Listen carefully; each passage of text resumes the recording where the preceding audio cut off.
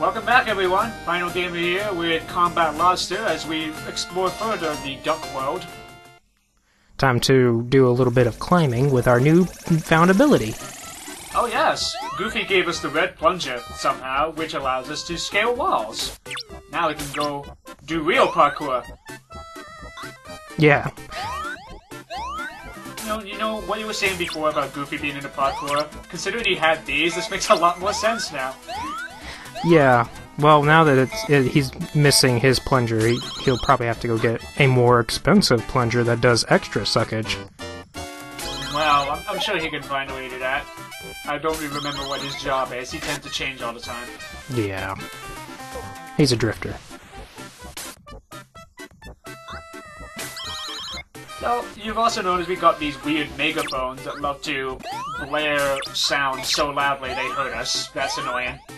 Well, that's because you're standing right next to them. Well,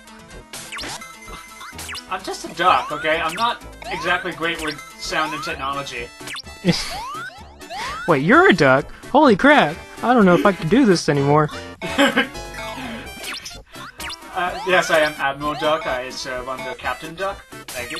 Oh my. Shout out to Captain Duck for something. Okay. So, yeah, you also notice from that Pete guy, we got popcorn. Popcorn is actually a weapon in this game, which I will be demonstrating later on. But we get a whole gamut of ammo in this video, and I'll be showing them all their abilities. Alright. But firstly, high wire action! Okay, now here's the real parkour, everyone. Yeah, I mean, who put this there? Oh wait, Goofy. Yeah, he just does this and he leaves him there. He doesn't really pick up after himself. Well, if anyone else wants to parkour, it's fine by me. Yeah, if anyone else wants an adrenaline rush, go for it. With no sense of survival instinct. So you actually do have to switch from line to line because of the electricity. And Gyro's here with his little robot thing I forget the name of. I don't remember it either. So he gives us bubblegum ammo, our third ammunition. I call it Bazooka Joe.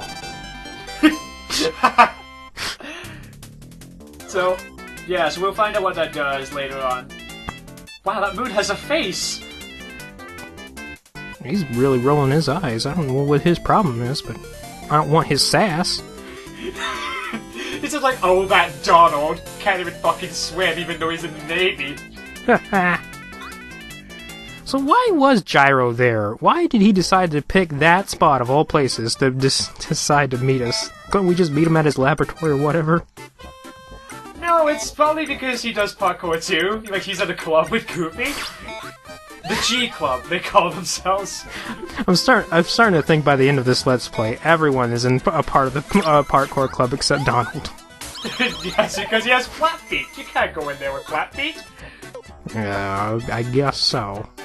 He actually does have flat feet. I've actually checked. He has flat feet, and he can't tell green from blue, according to one cartoon where he tried to sign up in the army. Oh yeah, I've seen that one. So now I'm going to show up popcorn, because fuck these turtles. See? There we go. Ah. So, shooting out popcorn at the speed of a bullet, you use 5 shots per round, even though you only get 3 seen. And it basically wrecks enemies, and has a great spread on it. It's the spread gun, basically. And I decided, no, fuck you. You don't deserve to live. Feast your eyes on my snack food glory. I told you, you popcorn would kill you one day. Would you want it salt or butter? Just kidding. It's all death. A salt and buttery. Oh no! Damn it. Okay, so bubblegum ammo doesn't seem obvious of what we might be able to do with this. But if we head back to Transylvania, fuck you, Bat, we will be able to explore Dracula's castle with our brand new weapon. Don't worry, I got this, bro. Just in case you didn't know, yeah, the treasure. So apparently we only had part of the treasure map. Dracula, however, has the real treasure map because Dracula does that. Yeah, he goes treasure hunting sometimes. Why not? You're bored. You've lived for 1,000 years. Why wouldn't you? Yeah, you gotta have a kind of hobby. fuck up here because I'm meant to actually use those to get up. So. Whoops. No worries. Donald does quite a good jump, so I can do this. Ah. A lot of people can look at this game and recognize very Castle of Illusion style gameplay, at least in style. And, yeah, it does seem like that. Yeah, I'm pretty sure there was one level in the Castle of Illusion that was a castle-like thing that was just like this. I think it was really late in the game. Yeah, something very spooky in your endgame. The home plate slide works very well here, getting under ghosts. And just like everything else, skeletons are afraid of plungers. Not so much scared, rather just it rustles the jimmies a little too often. They're like, ah. I know where that goes, and I don't like it. No, not my coccyx. Hey, you can even use bubblegum on them, it works. Oh.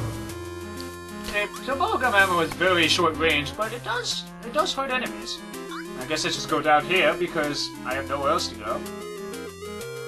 Oh wait, I can! See, again, I can't swim, but I can definitely walk underwater. Negative buoyancy.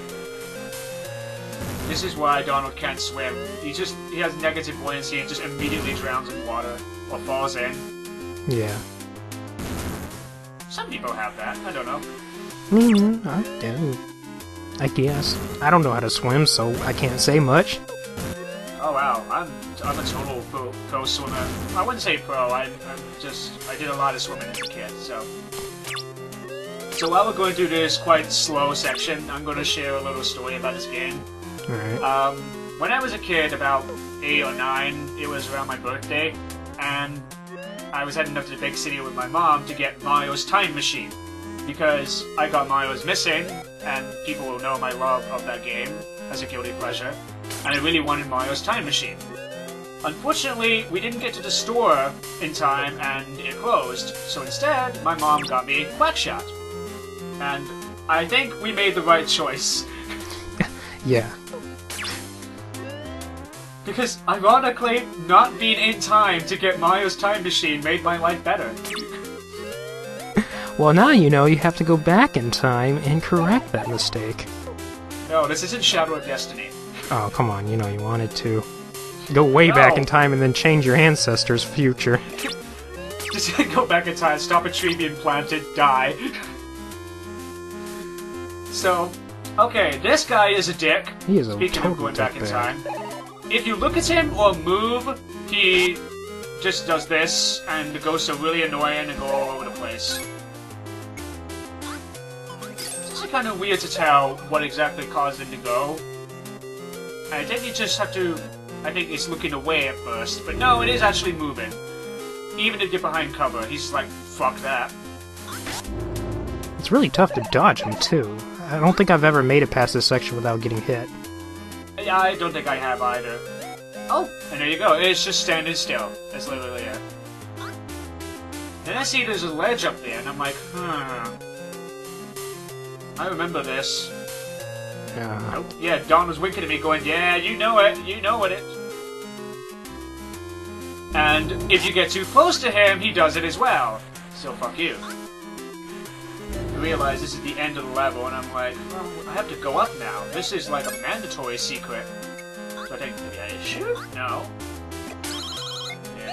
No, and the ghost is back again. Fuck you. I have to wait until he's done his turn.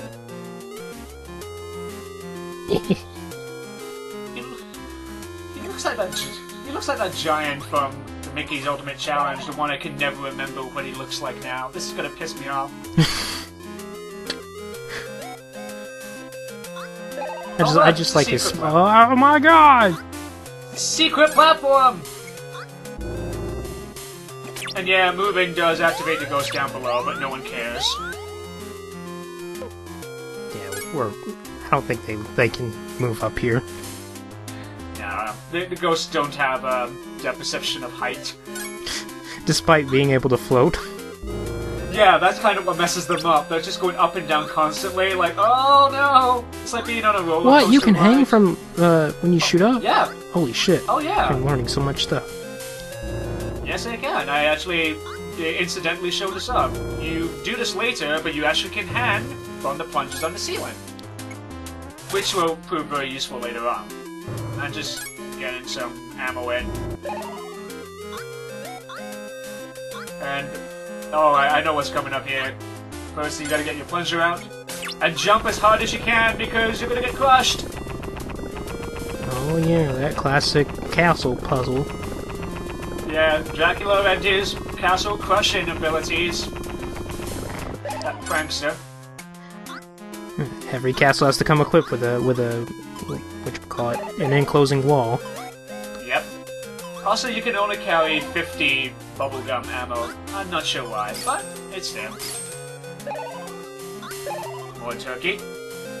And this fucker's back again. I don't know who he is. He lives in a castle full of ducks, but he's a human ghost? What's up with that? Maybe he's the fat guy that ate a lot of ducks. Oh, I see. So this part is dickish because you got slopes here, and you stand still on the slope, you will slide down automatically, meaning he will still go after you. So you have to time it.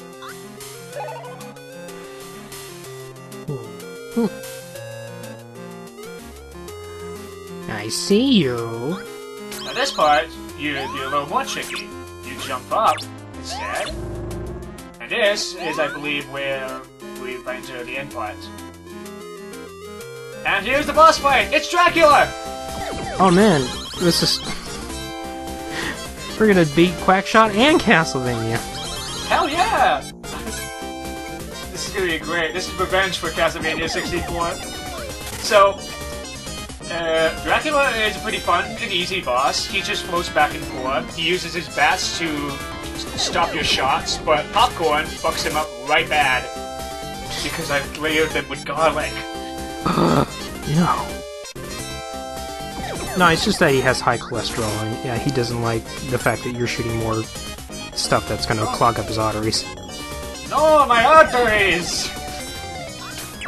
After 500 years, I try to take care of myself. I lose my life figure. So, yeah, actually, any weapon works on him. The plunger does pretty well. But, the plunger will get blocked by the bats, so I'm gonna make this a little more epic by using it. Honestly, just stand underneath him when he's like this. It's alright. Final shot! Oh yeah! Now we have the real treasure map, and we can head on further adventures.